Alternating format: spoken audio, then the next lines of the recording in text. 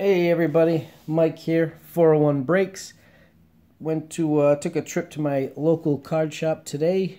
LCS, guys are great there, love them. And decided, poking around a little bit, trying to figure out what to get.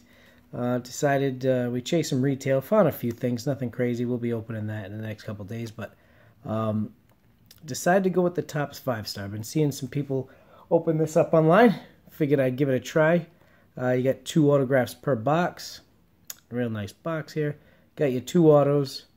So it's a quick one. This will be a quick video. Probably one of the fastest I've ever done. Even faster than the gum challenge.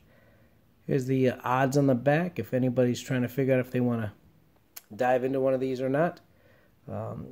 See what we can get here, huh? This will be a quick little video. Hopefully we get something good. Hopefully it's worth the investment. That's funny.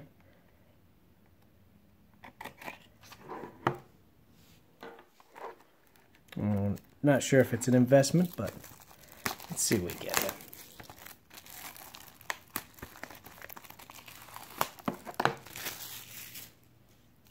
All right. Nice box. 2 autos per box. Let's have a peek, see. Nice little pack inside.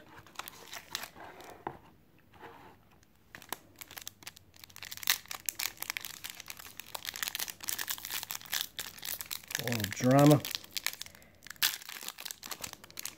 don't know if anybody watched today. Deivi Garcia came up. Had a real nice first game with the Yankees. 6 innings, no earned runs. Heck of a game.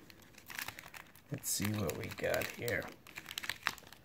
I can see already we got a Justin Dunn in the back. Might as well start with the back.